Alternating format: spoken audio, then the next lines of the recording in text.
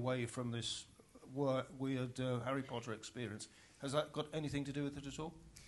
Yeah, I mean, I don't want to put a negative light on it and put it as I'm escaping or as if I'm anything like that. I think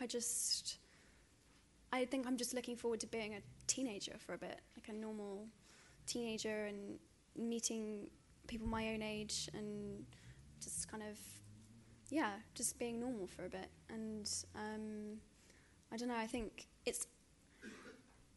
I'm going to sound really like Hermione Granger, but for me, my comfort, my way of dealing with all of this, you know, if I'm ever really stressed, my way of dealing with it is I will go and open a book and I will sit and read, and that will be what will de-stress me.